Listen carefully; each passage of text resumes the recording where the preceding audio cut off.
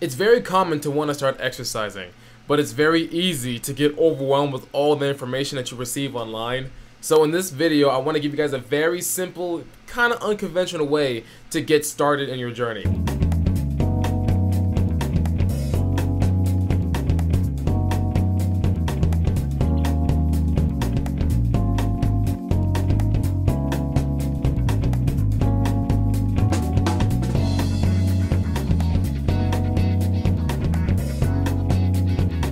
So the first thing I need you to do is to slowly back away from all the online content that you're consuming every single day because you want to start exercising. So that means TikToks, YouTubes, Instagrams. I need you to cut that out. The reason being is because you're seeing so many different perspectives in the fitness space. There are so many different ways to do everything. So as a new person, you don't really have the filter to see what is good and what isn't, and you just want to try everything.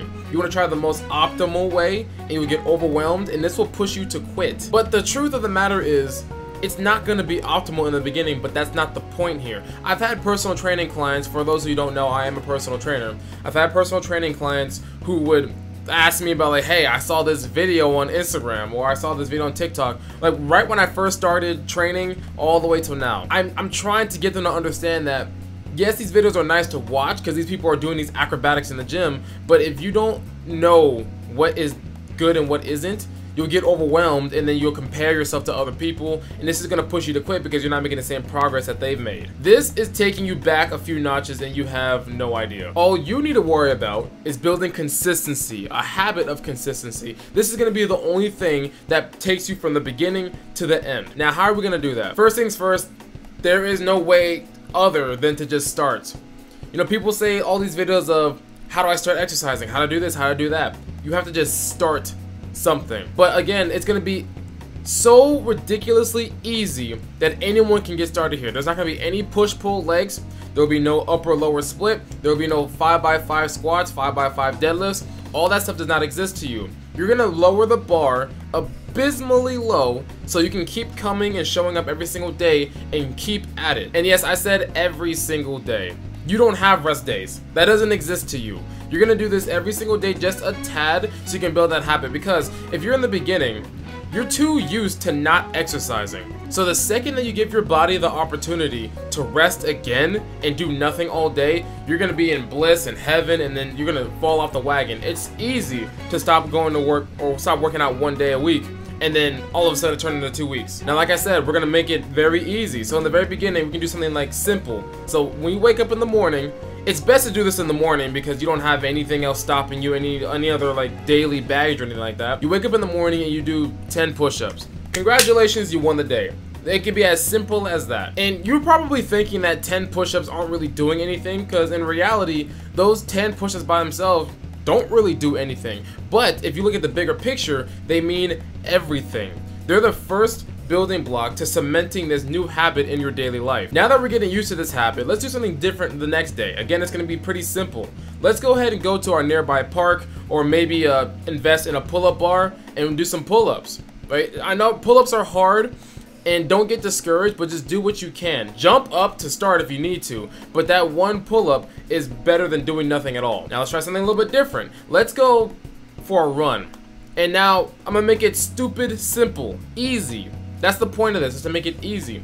I want you to start, look at a light pole, and then say, I'm gonna start at this light pole, and then run to that light pole. That's good. That's better than you think it is. Now we haven't hit our legs yet, so we can do some body squats the next day. I know, like, this doesn't sound like a whole lot to do, and I know you're probably thinking, like, that's nothing, I'm not gonna get anything out of this. But you need to understand that you need to build up your momentum first. Now these first few days are not that intense, but they're building up your habit. So we're doing body weight squats, 20 bodyweight squats, easy stuff. And then after that, we can hit some sit-ups. You know, like you get on the floor and do some crunches. Now, if you haven't noticed already, during this week, we have hit most sections of our body. So with push-ups, we did our chest, shoulders, and triceps. With our pull-ups, we did most of our back.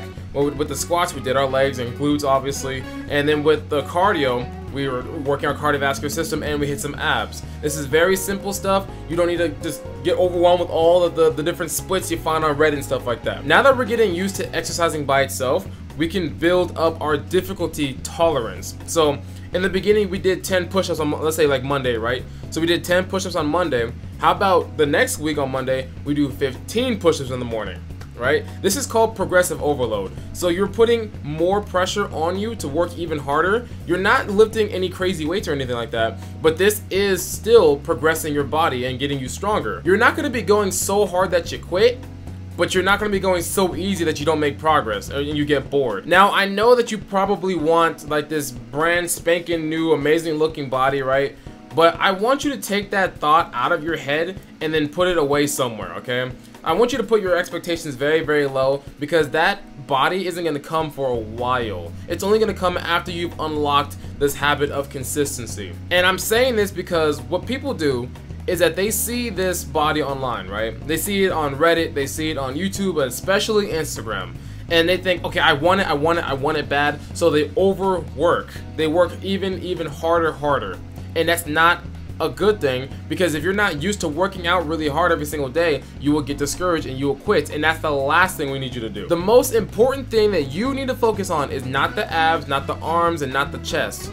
You need to focus on consistency. That's it. That's all you need to build up. Every single day, show up, do a little bit, and do a little bit more next week than you did last week. 25 body squats. Run for a tad bit longer. Do 15 sit-ups, whatever. Like just little progressive overloads. We're trying to get you used to the habit. And then eventually, when you get over this, like when you're doing maybe like 100 push-ups a day, like One Punch Man, then you can get in the gym. And oh boy, that's when the fun starts. If you haven't seen them already, I have a series called like Anime in Real Life. I had the videos unlisted for a while, but I just thought that they actually provide some kind of value, so I decided to make them public again. You can find the playlist here on the screen and go on there and find some more exercises to do if you'd like, okay?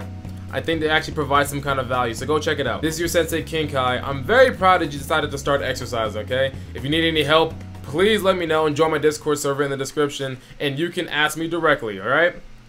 Deuces.